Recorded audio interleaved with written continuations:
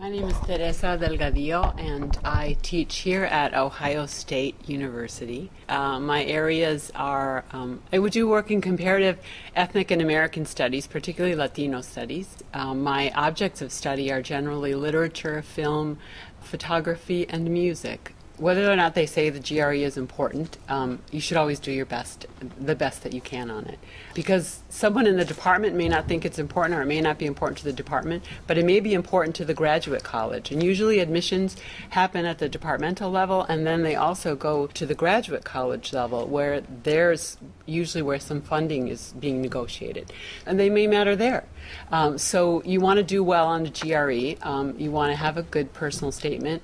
You want to have a great writing sample, an example of who you are intellectually, and also good letters.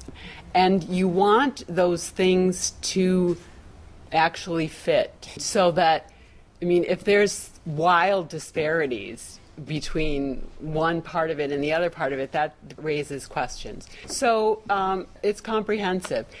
And also, who's going to work with you? Are there faculty there that can work with you? You don't necessarily have to have identified the person that you most want to work with. It doesn't hurt if you have, but you don't have to. But there do have to be people there who are interested in what you're interested in, who think that they can help you and mentor you, and who are interested working in areas that you're interested in working in. So that also does matter.